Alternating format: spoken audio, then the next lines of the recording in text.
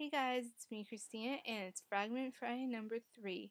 And I'm going to be reading a fragment of my favorite book, Perfect Chemistry by Simone Elkeles.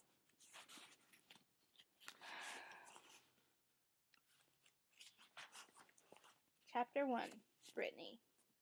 Everyone knows I'm perfect. My life is perfect, my clothes are perfect, even my family is perfect. I know that it's a complete lie. I've worked my butt off to keep that appearance.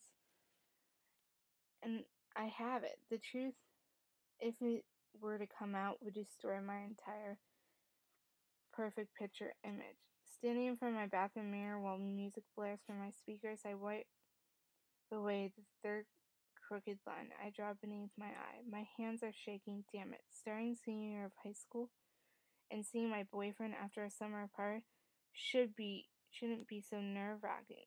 But I've gotten off to a disastrous start. First, my curling iron set up a smoked eye and died. Then the button on my favorite shirt popped up. Now my eyeliner, besides, it has a mind of its own. If I had a choice in the matter, I'd stay in my comfy bed, eat warm chocolate chip cookies all day.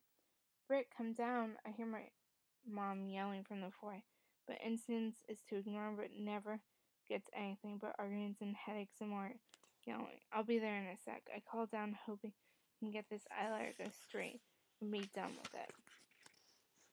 Finally getting it right, I toss the eyeliner tube on the counter, doubling and tripling, check myself in the mirror, turn off the stereo, and hurry down the hallway. Okay, that was a fragment of Perfect Chemistry. So I'll see you guys later on when I do my nano video. So bye guys, and see you guys next Friday for another Fragment Friday.